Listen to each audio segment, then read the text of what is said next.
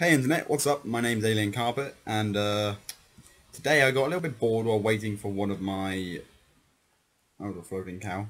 While waiting for a video to upload. There's a baby pig over there. And so I was like, I'm hungry. I know what I'll cook. I'll cook some meat. And yeah, this is done on in a creative, but it could be done in a survival. It wouldn't be easy, but flick of the switch. It's not gonna work. Oh, there it goes. Oh, wow. That was successful. That was, that's quite a lot of meat. Yeah, quite, quite a lot of meat. My render setting went up quite a lot, and that's what's left.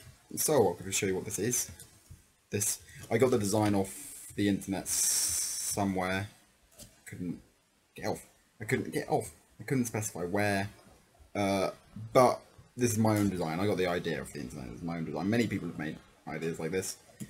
You flick the switch, redstone goes up. Hey baby cow, chicken, all the way up, and to two different pistons on either side, which lead into here. Quite simply, you just spawn them. To do this in survival mode, you would need a lot of wheat. I think you can breed them quite excessively in here. Actually, find out now.